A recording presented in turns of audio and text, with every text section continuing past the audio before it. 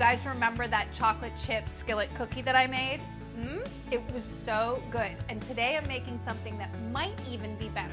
It's a fudgy skillet brownie. Double chocolate brownie.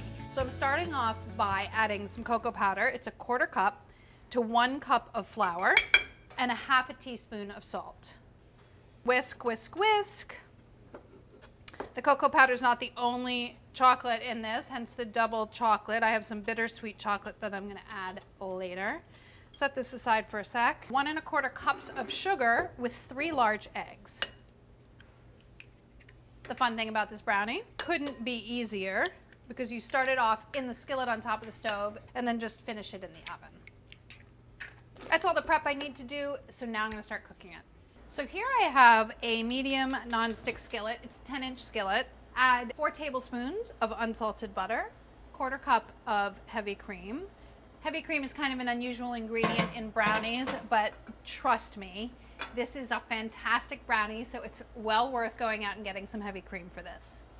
Then add 8 ounces of chopped chocolate. You just need to melt everything together. You can bring the butter and heavy cream up to a simmer first, but I like doing things all at once. Yummy, you guys. I feel like the residual cooking will continue to melt the chocolate, so I'm just going to turn the heat off so that it doesn't scorch. Once your chocolate is fully melted and everything is nicely combined, let it sit for about 5 minutes before you add it to your egg mixture.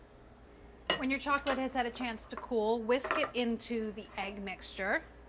You don't want the chocolate to be too hot or it will cook the eggs. Scrape everything in. Have your oven preheating to 350 degrees.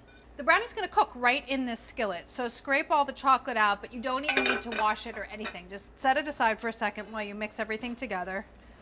Whisk your melted chocolate mixture into the egg, and then fold your dry ingredients into the wet ingredients.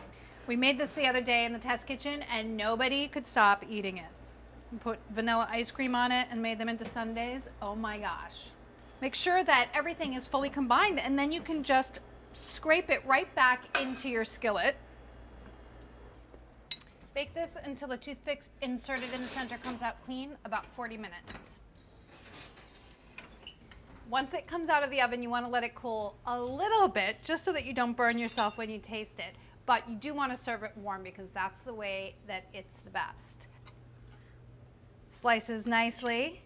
And of course, you're going to want to have some vanilla ice cream on top because you want to make this into a sundae, because that is beyond ridiculous.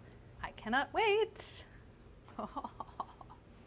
You guys, I'm sorry you're not here right now. It's insanely rich and fantastic. You are definitely going to want to make this.